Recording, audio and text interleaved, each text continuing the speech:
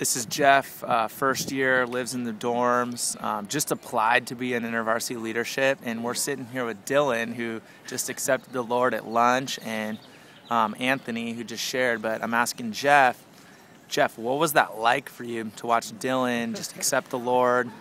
Totally, in our mind, a random time to have lunch. You and Anthony were planning to meet, and then I show up because I got stood up. Dillon shows up because he was looking for him to hang out. And all of a sudden, you witness a guy submit his life to the Lord. Like, what's going on in your head? What's God telling you? What's God teaching you about following Him, being a leader?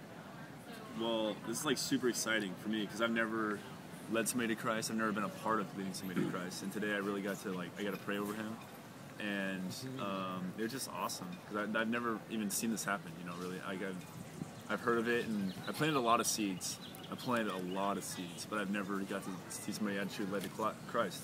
So that's super encouraging and inspiring. And it's just awesome to see Dillon, who had a lot of problems that he told about us at Catalina. He just wanted to change his life and willing to live for Christ, that's just, yeah. I was shaking while we were praying for him. Yeah. Because it was really intense. So what do you think why do you think this happened to you right before leadership, right before the end of the year? What do you think God is trying to show you or encourage you about being a student at San Diego State and your purpose here? I think He's trying to show me how exciting it is and how this is what I should want all the time. This is what should be my goal for whenever I have a conversation with somebody that's not that doesn't know Christ. Yeah.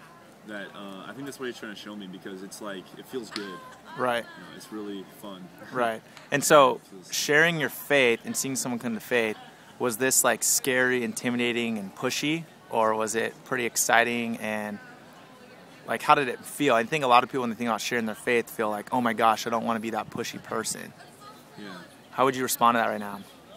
Well, I didn't really push on Dillon very much today, but I was thinking I don't know, sharing your faith, you don't need to come off pushy, saying you don't need to be you have to come, you have to know Jesus, but just let him know that what you have is good, and then the way you live, and the way you live is just going to show them that you're just happy, you just love people. It's going to show them that it is worth it. Yeah. They're going to see that.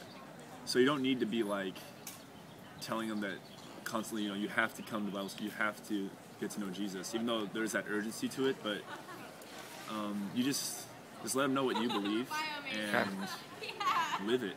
Really. It's awesome. So. All right.